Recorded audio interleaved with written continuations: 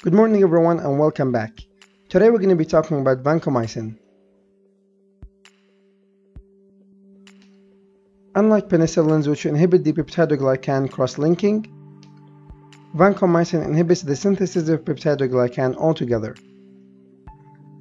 Specifically, it binds to the D-alanine glycoprotein and blocks the synthesis. It's used for serious gram-positive infections like methicillin-resistant Staphylococcus aureus, VRE, and Clostridium difficile. So remember, vancomycin for vicious bacteria. The side effects are mostly dose-related. Most famous of all is that it causes red man syndrome, which is caused by widespread histamine release in the body.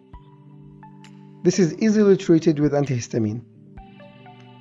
Ototoxicity is a serious side effect which is common in the co-use of diuretics, especially loop diuretics and aminoglycosides.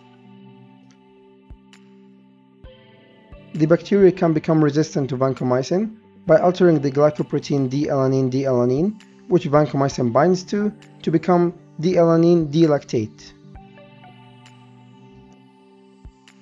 And here's a small quiz for you. So which of the following drugs can also be used to treat pseudomembranous colitis or Clostridium difficile infection?